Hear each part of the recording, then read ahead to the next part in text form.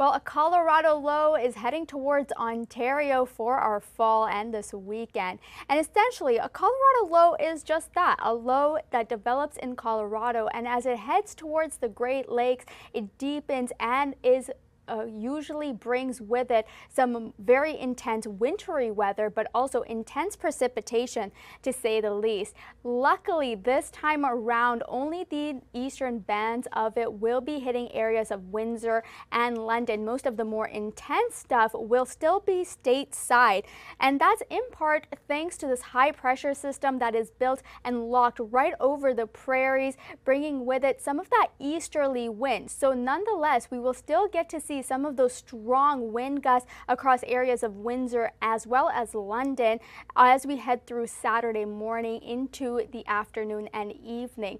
But those easterly flowing winds from that high pressure system can still enhance a lot of the rainfall right around the Golden Horseshoe to bring more rain in and across that area.